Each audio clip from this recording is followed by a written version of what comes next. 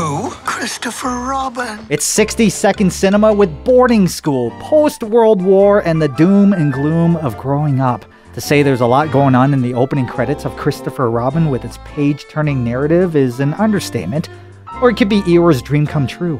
Landing second in its opening weekend, it's a number 2 of a different kind. Winnie the Pooh and his crew return for their first live-action treatment that's becoming a trend for the Disney dynasty.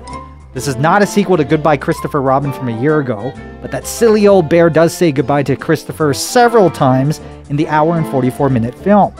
There is something disenchanting, disjointing, and disappointing to the unusual twists and turns that go from no heart to lots of heart. The movie has its moments and it does its very best something instead of doing nothing.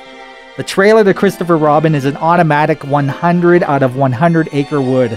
It's the trailer of the year. As for the film itself, 65 out of 100 acre wood.